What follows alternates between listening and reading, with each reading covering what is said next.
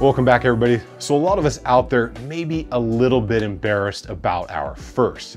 You know what I'm talking about. So today I'm going to share with you the first rifle that I was ever able to buy, about 2007. I think I paid right around 700 bucks. And it was this thing right here, the Bushmaster XM15E2S. There are a couple of changes on this rifle, but it is mostly the way that it is when I purchased it. And before you all start laughing, you have to remember, this was just post-ban. I think the ban ended in like 2004, so there were a lot of weird things going on, and all the cool stuff that we have now just wasn't available. Before we get any further into this thing though, I want to give a huge shout out to Hidden Hybrid Holsters. They've been a massive supporter of the channel ever since it was much smaller.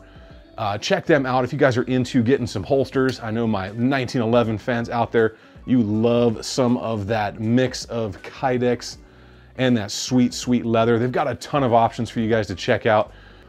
Now, getting back to this rifle, you have to remember that ban from the Clintons was from like 1994 to 2004.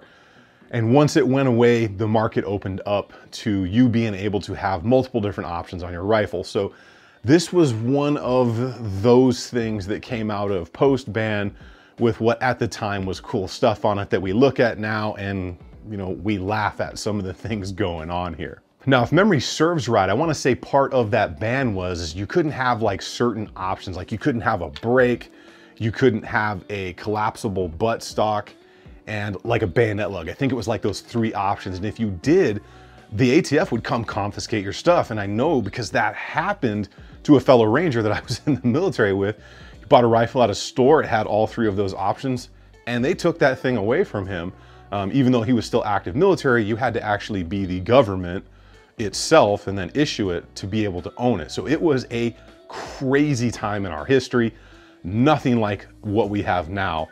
And thank God it's gone because it did nothing but infringe upon our rights. And now that we've talked about the ban, let's talk about the Bushmaster name before we take a good up close look at this thing. So at one point, Bushmaster was a pretty respected name, I guess you could say.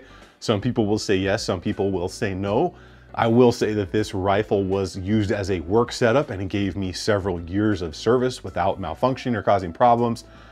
But we ultimately know that Bushmaster went out of business, became part of a bankruptcy, and they've come back out now because this is the new Bushmaster rifle that I am currently in the process of reviewing.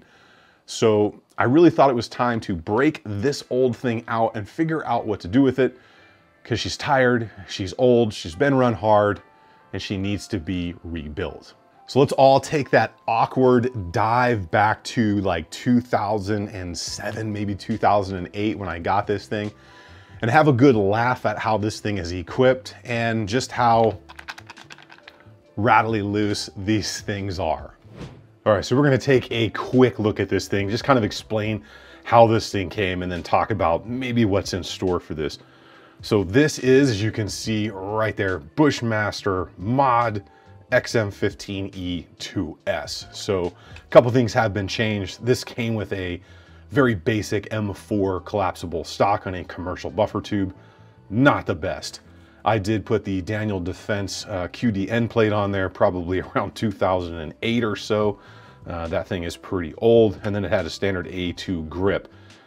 This is the second charging handle. I put the big weenie latch on it, as that was called back in the day, because we didn't have big extended ambidextrous charging handles. And then the cool thing is, look at that right there, Aimpoint Comp C32 MOA. So think about how old that Aimpoint is, and it is still going strong.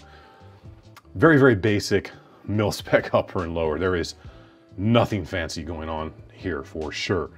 It came with a Yankee Hill Machine rail. It's like 8 inches long, so all the space in the world, right? It's a straight quad rail.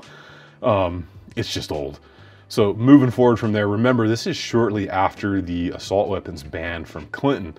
So you'll notice that it's got a bayonet lug on the front because for some odd reason back then it was cool to have a bayonet lug on a front flip up gas block post sight. And to finish it off, we've got, move this around, we've got an extra sweet fluted 1 in 9 twist heavy barrel in 5.56. And I did put this on here. It had a standard A2 and I had this brake laying around for VG6 and put it on there. So you can see that This thing is old. It's had a couple things changed out on it, but it is what it is. And this was considered kind of advanced, I guess you could say, for the time, the way that this thing is outfitted, because we didn't have the options we have now in like 2007, 2008, when I first was able to buy this thing. This is actually the second charging helm that's been used in here, because the other one was destroyed. So you can see this thing has a lot of wear and tear, a lot of rounds on it. This being the second one that is in there with that latch on there, because I put that in myself. I remember doing it. This is the original bolt. I did run a chrome bolt in here, I want to say from Young Manufacturing, but what are we missing up here on the gas key? I don't know, maybe some staking.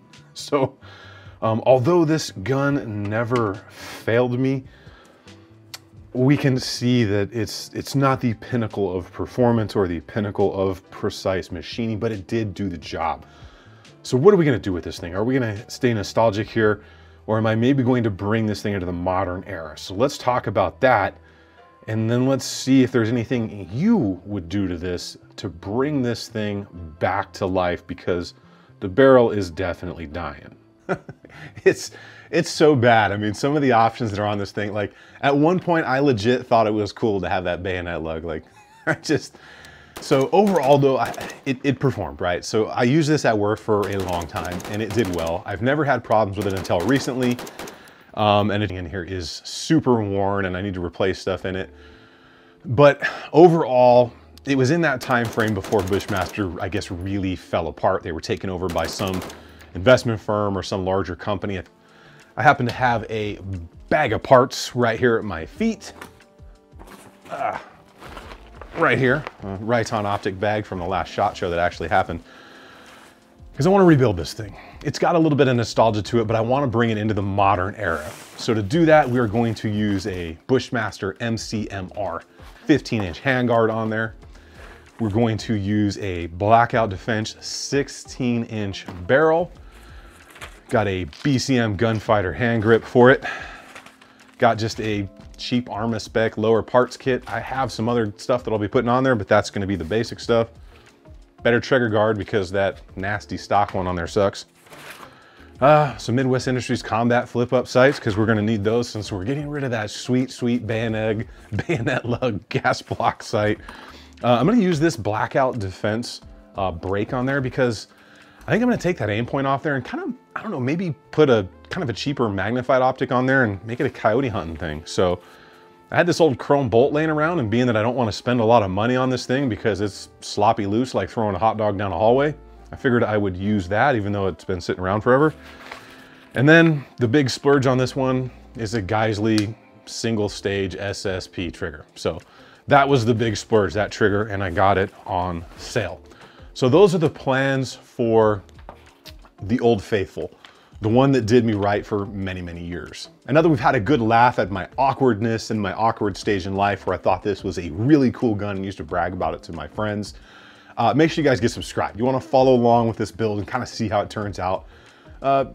Hit it up. If you've ever owned something like this, subscribe, definitely give the video a like, and leave me a comment below on what your first rifle setup was, because I love hearing about people's first setups and how much we all loved those things and thought how sweet those things were before the modern era of all the crazy cool parts that we have now. And then leave me a comment down below. What do you think I should do with this? Because it's not staying black. Should I rattle can like multi-cam, or should I spend that extra little bit and maybe put Cerakote on it and just give it a little bit of love, bring that life back into it, and have some fun with this thing?